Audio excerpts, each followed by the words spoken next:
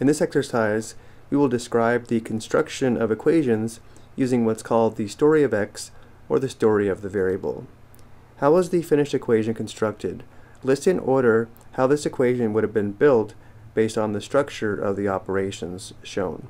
In equation 1 we have 3x minus 5 equals 17. For each equation we begin with the variable, which in this case is x.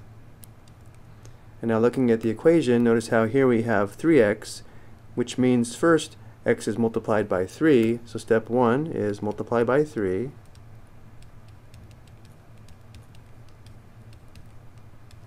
Now keep in mind, if we multiply x by 3, that's really x times 3, but due to the commutative property of multiplication, this is equal to 3 times x, which we normally write as just 3x. So if we multiply x by 3, we'll write that product as 3x.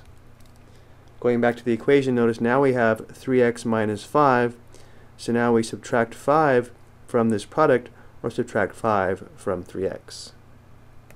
So step 2 is subtract 5.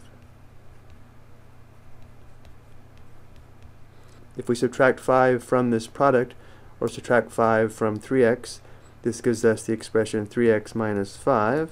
Going back up to the equation, we have 3x minus 5 equals 17, so we know the result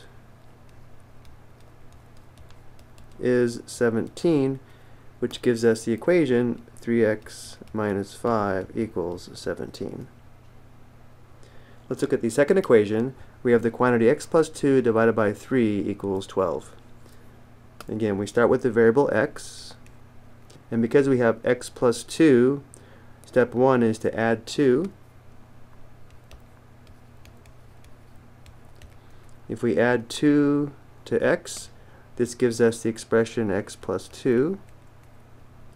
And then because we have the quantity x plus 2 divided by 3, we take this sum and divide by 3.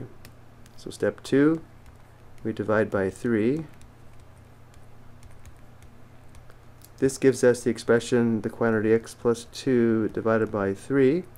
And our equation is the quantity x plus 2 divided by 3 equals 12. So we know the result is 12, which gives us our final equation, the quantity x plus 2 divided by 3 equals 12. I hope you found this helpful.